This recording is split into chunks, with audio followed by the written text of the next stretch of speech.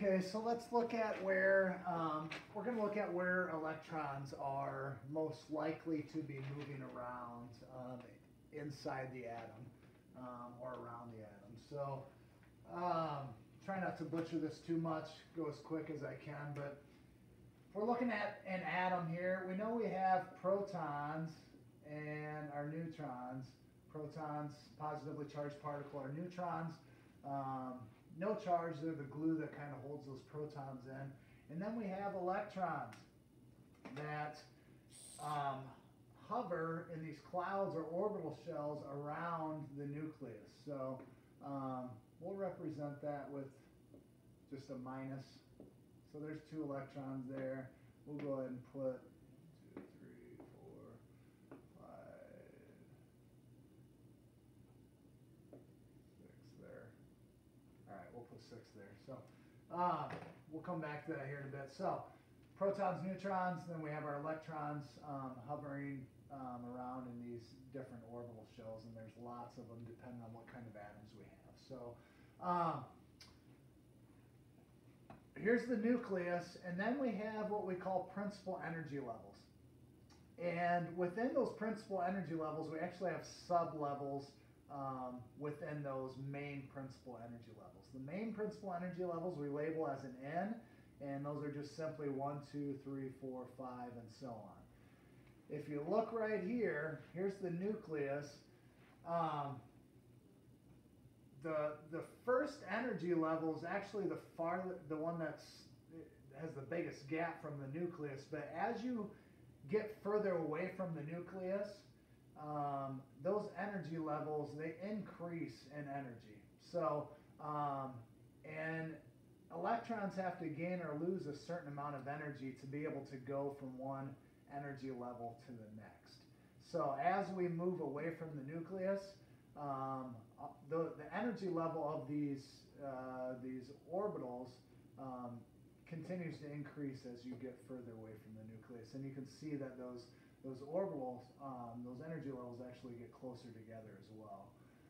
So again, principal energy levels, we have 1, 2, 3, 4, and 5, and then we have these sub-levels. So, and I'm going to erase this and put this on the next page, and then we'll do a couple practice problems just to kind of figure it out. Because ultimately, what we're going to be doing is writing what we call an electron configuration, which is just a way to represent, hey, where are these electrons within these specific atoms. So within the first principal energy level, we just have one sub-level, and that is the 1s2 orbital. We call those sub-levels orbitals.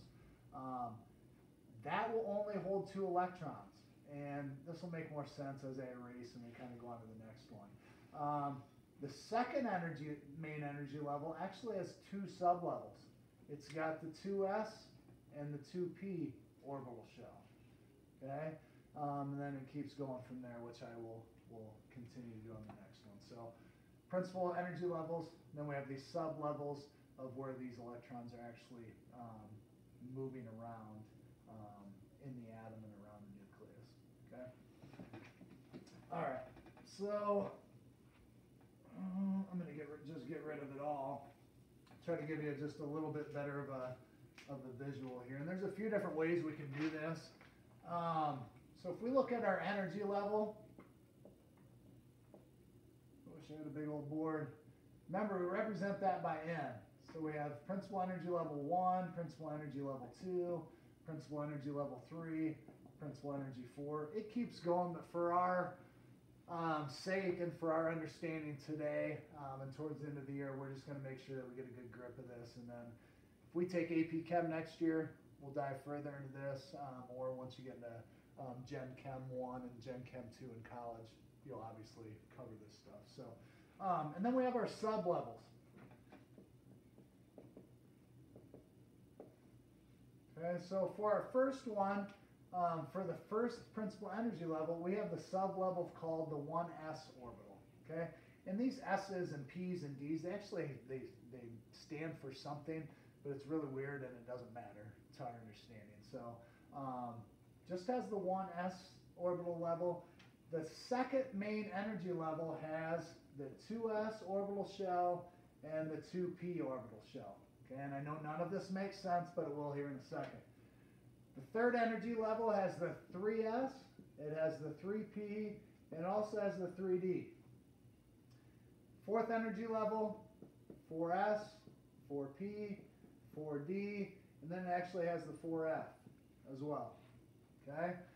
Now for each of these energy levels, for each of these sub-levels, they can only hold so many. So the s orbital can hold a maximum of 2 electrons. The p orbital can hold a maximum of 6 electrons. The d can hold 10 electrons. And then the f orbital can hold 14 electrons. Okay? Within each principal energy level here, if we go across here, our first energy level, I'm going to put a star here by the 1, that first energy level can hold a maximum of 2 electrons. So if you look at the top of the periodic table, we've got hydrogen and helium. That's our 1s1 and our 1s2, our 2 orbital shells. So N2, our second energy level can hold up to 8 electrons. Our third can hold up to 18. And then our fourth one can hold up to 32. So if I'm sitting there with you right now, I'm thinking, what is he talking about? What is all this stuff? Maybe you kind of get it. What does all this mean?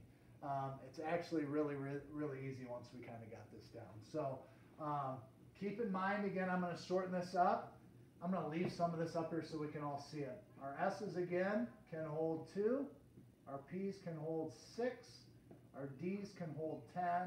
And our F's can hold 14.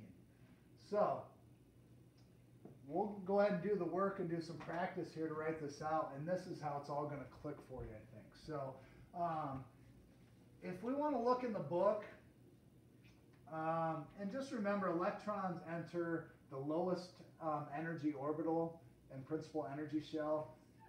That's got to be full before electrons will move on to the next energy level. If that's not full, we won't have electrons in that next energy level.